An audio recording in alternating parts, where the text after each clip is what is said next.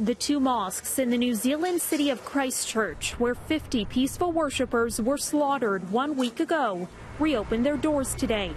Many survivors of the mass shooting, New Zealand's worst, were among the first to walk in and pray for those who died. When I close my eyes, every time I see the something, like all the dead body, all the horror we've been through. Yeah.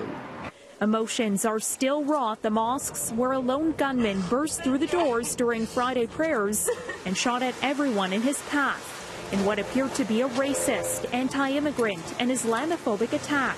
The response we've got from the whole community around New Zealand, I think it's made us stronger. It's made us come together, and as you can see, the police presence here is strong, and I think it will remain that way for quite a while.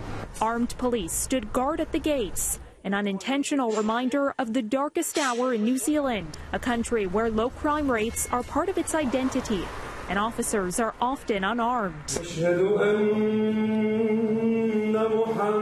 But prayers resumed with no graphic reminders of the horrific bloodshed. Obviously, it's important for people to have their place of worship open, and it's been amazing to see the round-the-clock work by so many people to get the mosque reopened.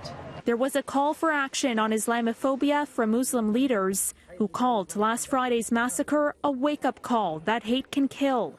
It is time for the free leaders of the world to take actions and legislate laws against hate and racism against any human being, regardless of race, color, and religion. New Zealand's national terrorist threat level remains high since the attack, with Prime Minister Jacinda Ardern turning grief into political action and announcing a clampdown on guns in the wake of the tragedy, winning her the world's attention.